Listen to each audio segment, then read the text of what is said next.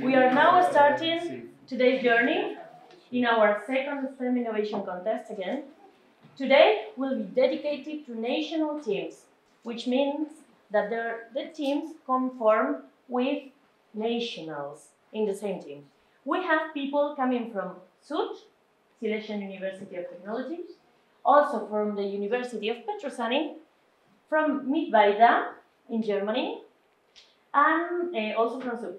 From SUT, we have two teams, okay? The first one will be AvGeek. Michał and Agnieszka are going to present. Please come here. Thank you. They are going to present a project on the challenge number 4, bicycle safety and security. A warm welcome to them. Good morning, ladies and gentlemen. It is a great pleasure to be here. We are AvGeeks, a team from Silesian University of Technology from Poland. Today we would like to contribute to that wonderful event a little bit and present our idea for challenge number 4, which concerns bicycle safety. On this slide you can see challenges description. In Poland in 2022 the number of challenges involving bicycle was 3,685, and that number can be even bigger because not all accidents are reported. So we think that the problem is real, therefore a solution is needed. There are many factors increasing popularity of bicycles. Firstly, it is obviously an ecological and cheap means of transport. Second, it also enables people to avoid traffic. Secondly, it is obviously a sport and a fun-friendly family opportunity. On the other hand, we have some discouraging factors as well. As you can see on the research done on the right side on this slide, it is not our research, we just read it. Crash risk is the most discouraging reason for a lot of people, so we decided to eliminate that in our project. We believe that the fundamentals of our project were supposed to be safety and eco-friendliness. Only 35% of people in Poland feel safe while cycling on the road, according to CBOS. Unprotected traffic participants' safety can be decreased by their poor visibility on the road, but also hard cycler can have difficulty calling for help, and proving their innocence in an accident is also hard, to say the least. When it comes to environment, we knew since the beginning of our project that we should pay attention to that, so we tried to use eco-friendly materials so that cycling could remain its good reputation. But before we present our solution, I would like to shortly introduce our team. We were guided and supported by Professor Damian Hadryś and a PhD student Wioletta Cebulska from our university from the Faculty of Transport. When it comes to the three of us, we are all pursuing Bachelor of Engineering in Transport. Michał Sujkowski, present here, is the leader of this project.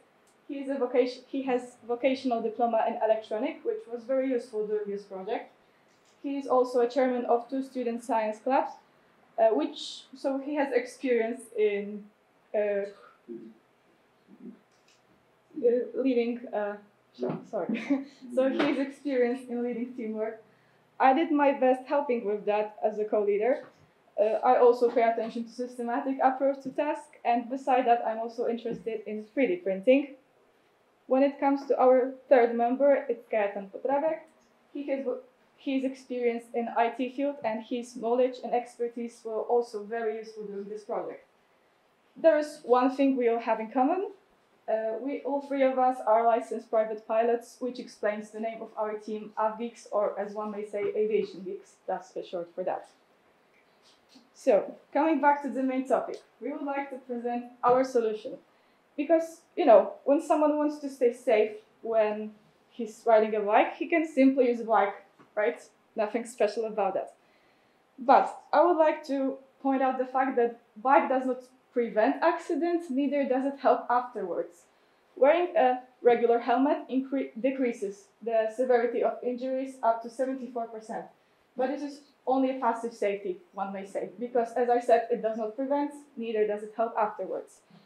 Our solution would be passive and active because we wanted to create a helmet that would help prevent accidents, and even if the accident occurs, it would help the cycler to call for help. Yeah, this helmet, I will introduce you all features later.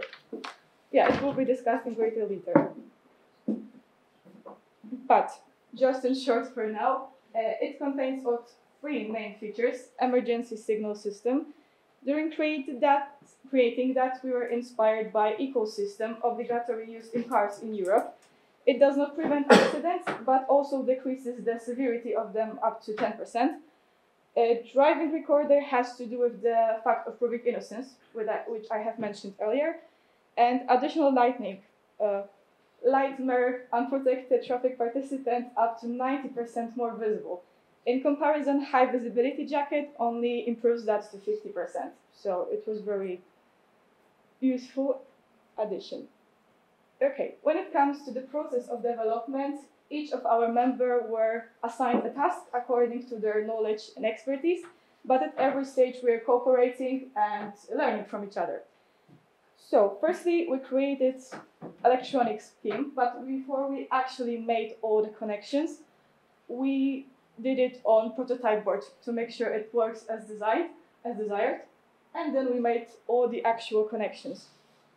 Additional lighting and all other features that I've mentioned had to work properly and in harmony with Arduino. For that, we used C++ language because it is advised for Arduino, and it is mainly because it is fast and reliable. After that, we needed some extra space to actually implement it into the helmet, and for that, a 3D design was made in program Fusion 360, and as a filament, we used rPET material, which is made out of recycled materials. After we done all the work, we completed the product, and all team members tested that. Okay, so Agnieszka introduced you to all theoretical parts of the process or making a helmet and all theoretical knowledge. Introduce the topic, I will concentrate more on technical part of our solution. We will start from microcontroller Arduino. When you are talking about electronics, it's the most important thing, I think, because without any microcontroller, it just cannot work properly. I think most of you know Arduino. It's really common in electronics. It is usually used to prototype all electronics solutions. It's a compact and versatile microcontroller board, which provides a wide range of features and capabilities. You can connect a lot of sensors from other solutions. We can just use it to our project. It is easy to assembly, easy to power supply. You can use only one power supply, which is easy voltage, low voltage, not difficult to achieve. It's also low cost, which was important for us. Easy to programming and easy to replace any models if something doesn't work properly. Okay, so starting talking about all features. You know already what functionalities you have, but don't know how it's actually work. I will tell how do we achieve our assumptions. Ecosystem is composed of three modules: 386 accelerometer, impact sensor, and GSM module. Because how it works, we can activate it by two different ways. First is automatic fall detection, which is activated by firstly impact sensor and together the 386 accelerometer, which detect load higher than 4G, because we know that you have impact and high load. It gives us a message that something bad happened, and the biker may be in difficult situation even to call to emergency. So the second option to activate ecosystem is manual. Also similar as in cars. If you press and hold SOS button longer than 2 seconds, because we want to prevent any accidentally activating eco, we did this 2 seconds time, and it's 2 ways to activate ecosystem. You can see there the bottom of ESOIS, it's highly visible and easy to access for biker, to just press this and hold to call ESOS. And the second option, it's obvious. Here's how it actually works. When we already have initiated the emergency call, the GSM module is automatic starting 112 call. What is the most important thing, but not the only one.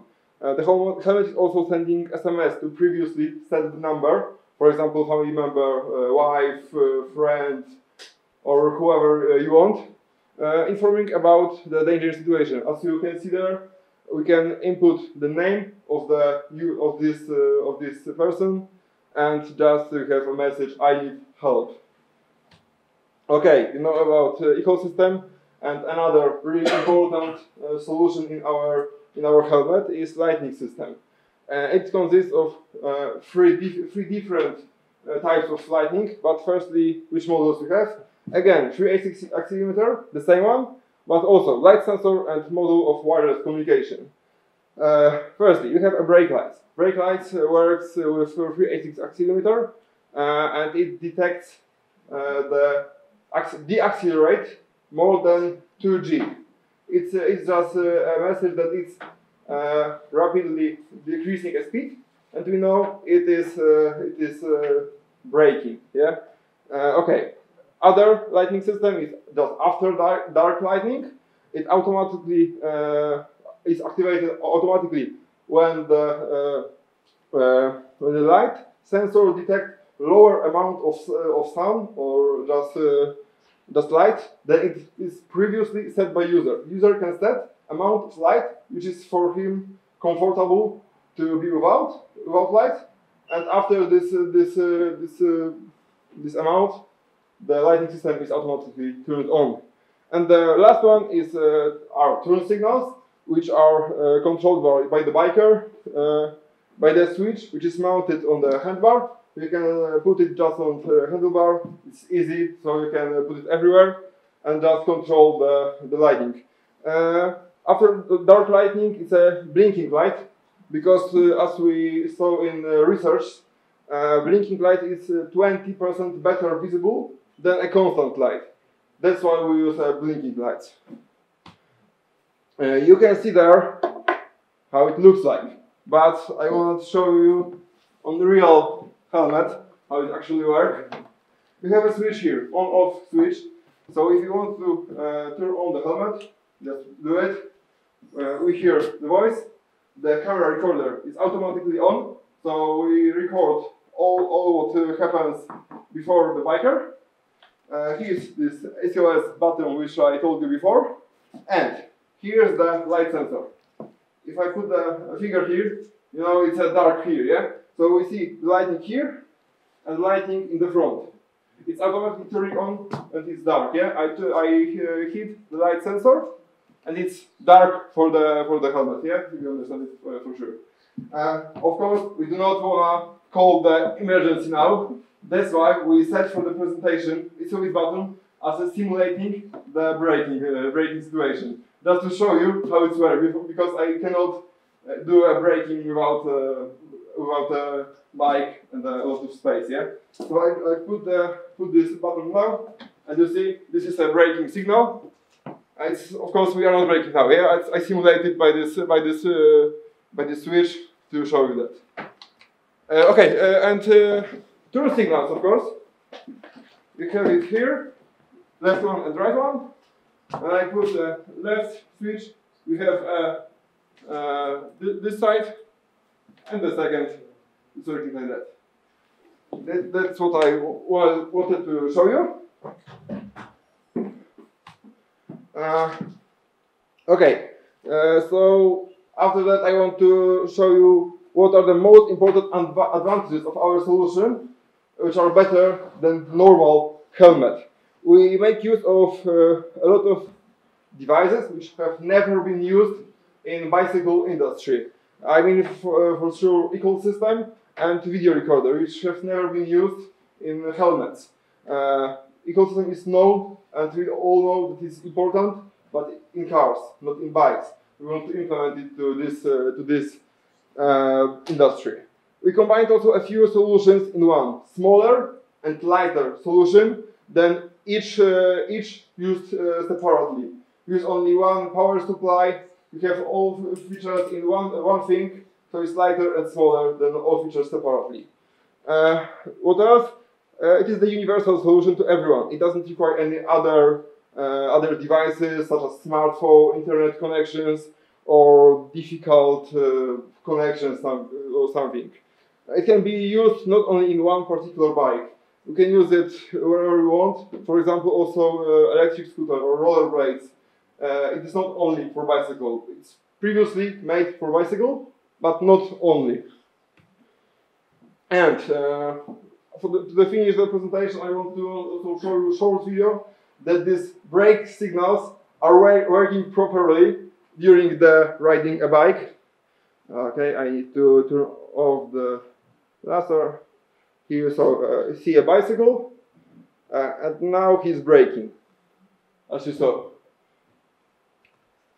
Okay, to summarize, I want to tell you one more thing, because we know our solution can be improved. It is not perfect, but as you also know, our device needed to be in short time. We have only few months to make it from zero to the already made helmet. So we didn't implement all features which we wanted. So in the next generation, we want to implement a few other solutions, such as we want to implement a GPS model to, for example, send a precision location with SMS where we actually are. But we couldn't do it in this prototype because it was too difficult to us in this short time. We also can minimize the helmet size and weight as well. It was only prototype. Yeah, we can smaller it, and for example, don't use Arduino, just smaller parts, etc. It is easy to do, but not in such small time. That is also more expensive to prototype, of course. There is also no problem to enabling the user option of Bluetooth connection, for example, and using this microphone and speaker which we have, and for example, made calls from the helmet or listening to the music, for example. Okay, thank you so much for listening to us. I hope you enjoyed our presentation and you like it. Thank you so much.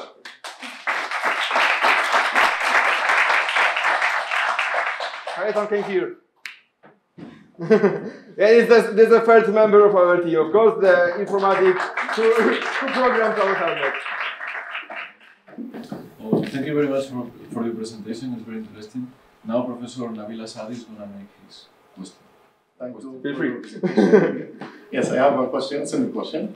Can you explain any innovative or aspects of your solution that see it apart from existing bicycle safety and security systems?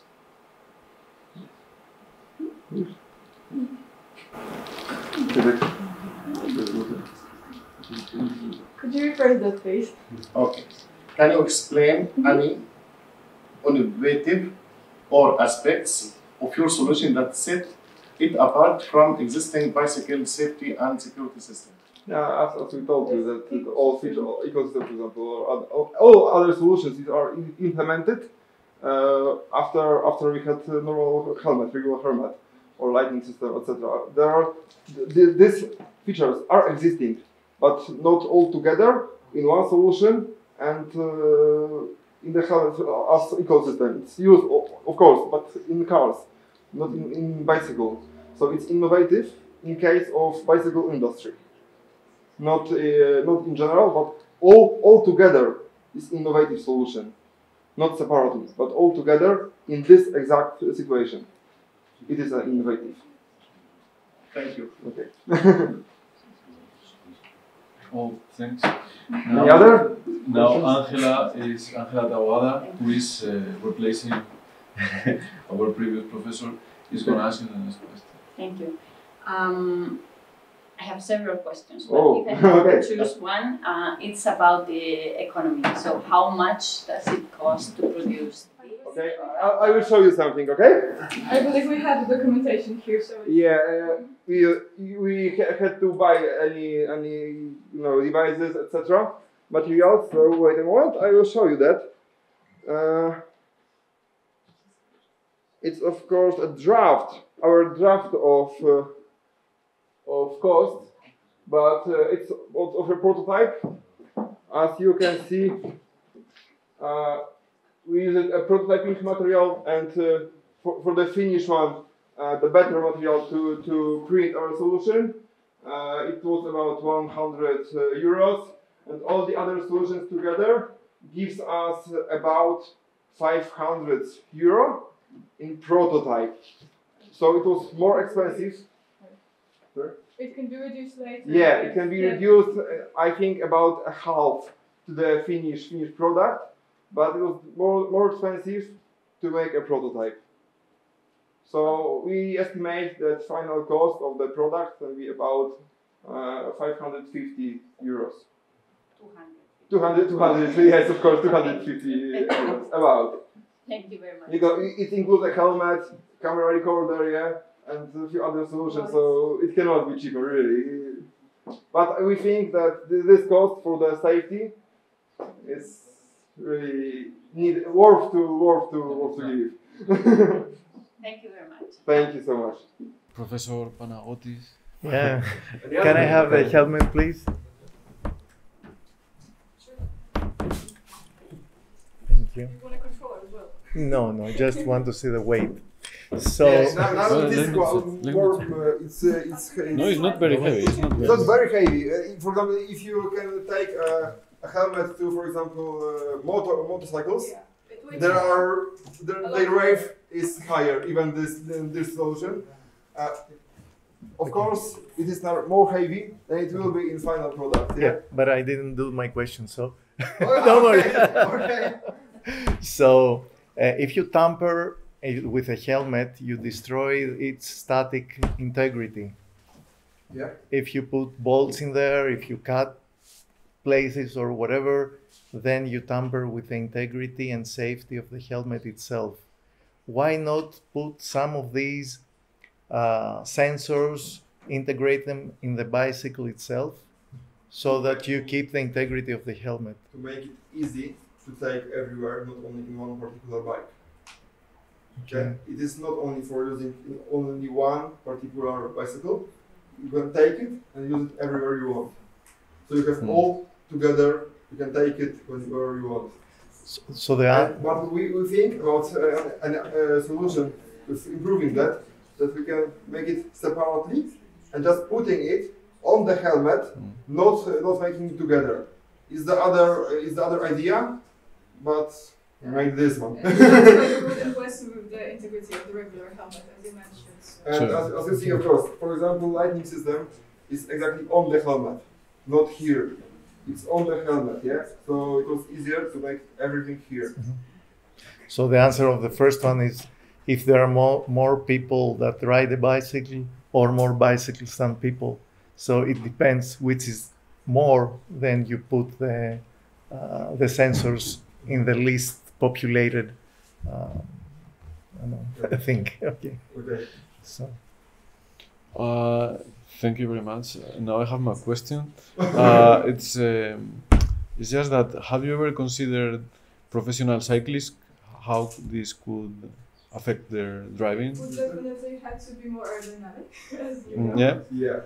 Lighter for sure, but that's further plan, as we mentioned. It's not perfect, and we know it, but there are professional cyclists don't need every solutions which are in this solution. For example, they have only, for example, brake signals. Probably they won't need a video recorders, or ecosystem. Probably they are riding with other people. For example, the lighting system will be enough for them. So it will be really smaller. Even for policemen, I've seen them in bikes sometimes. No, I've seen them using bikes, and the recorder could be useful for them. Yeah.